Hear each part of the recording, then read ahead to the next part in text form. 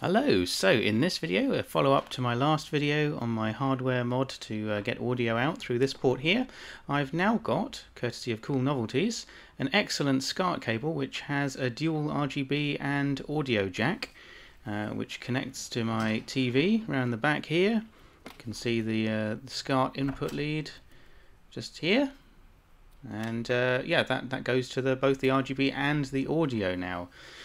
Which means that when I now switch on the Beeb, you don't hear anything, don't hear the familiar boop boop, because I haven't turned the TV on yet.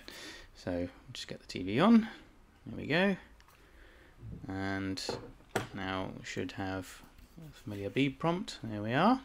And if I load up Frac, as before, here we are, Frac from Aardvark Software, and get into the game. There we go. Audio is coming out of the TV, and I can prove it because if I get the remote and turn the volume up, you can see that it goes up on the TV and gets louder, and likewise softer.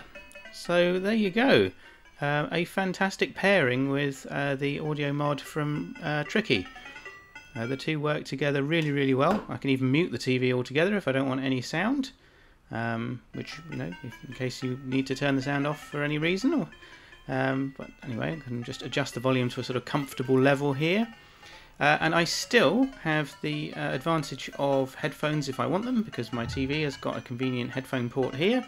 So if I do want to use headphones, I don't need to fumble around at the back of the Beeb and fiddle about with putting a headphone cable in. I can just put it into the side of my TV here, and lo and behold, well, you can't tell now because the game stopped. Let me just start it up again. But yes, you can't hear anything now because the audio is coming out of the TV and into my headphones.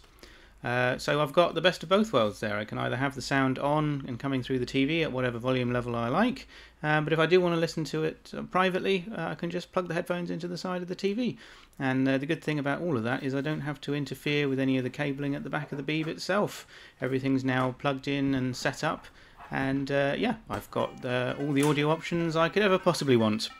So yes, excellent item from Cool Novelties and an excellent item from Tricky. So working together perfectly. There you go.